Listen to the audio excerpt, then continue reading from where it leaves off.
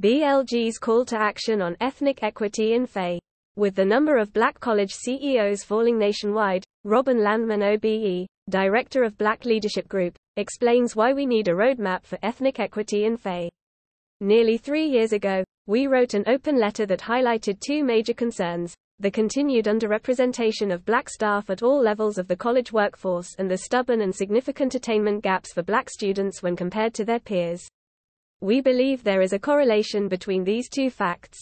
The bad news is that the number of black CEOs in 2020 to 17 of a total of 244, 7%, has fallen to 14, 6% of 277. In London, the total number of 4 black principals has fallen to a single individual. In our hyper-diverse capital city, home to roughly 50% of the black population of the UK. The DFE workforce data exercise is published in the autumn and will complete the picture for representation in governance, and in staffing roles below principal. Anecdotal evidence indicates it won't be good news. What we do know is that across all phases of education in England, the common denominator is that black pupil student intake is at or around 30%, 1 in 3 of the totals in all phases. Responses to our open letter from system and college leaders ranged from silence, through to action in signing our letter, which eventually reached a figure of 500 sector professionals and others willing to have their names added. Largely, and unfortunately, system leaders were slower to respond. It's fair to say that the concerted, systemic response we were seeking has been sadly lacking. Many stopped short of action beyond simply signing the letter when it's clear that it's everyone's responsibility. A lost opportunity? George Floyd's death in 2020 was the spark for creating the Black Leadership Group, BLG. The recent 3rd anniversary of his murder was a time for a stocktake on what, if anything, has changed, and whether the specific red flags in our open letter were heeded and acted upon. The persistent attainment gaps remain, and black students find themselves overrepresented in colleges, but underrepresented in apprenticeships and in the workforce, at a time of a profound post-pandemic labor shortage. There is no plausible explanation for this that does not feature at least some level of discriminatory practices by institutional gatekeepers, in colleges, other apprenticeship providers and employers. Encouragingly, the response at institutional and organization level has been far more positive. The 10 points in our open letter formed the framework for the 10-point plan diagnostic toolkit co-designed by Amarjeet Bassi and Stella Mbubaigbu CBE, which we launched as an integral part of the BLG affiliation proposition in February 2021. A growing number of colleges across the 4 nations have signed up and have embarked on their own bespoke anti-racist process, and we are working with the Welsh Government on implementing their world-leading anti-racist Wales 2030 ambition. Affiliates have spread beyond FE colleges to incorporate private companies, charitable organizations, MAT schools and national organizations. We know what works.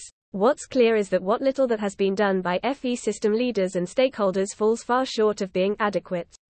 We know what works. We have a template in the report of the Commission for Black Staff in FE, Challenging Racism, Further Education Leading the Way, 2003, which established successful interventions such as the Black Leadership Initiative, BLI, and the First Steps to Leadership, proposed and run by the Network for Black Professionals.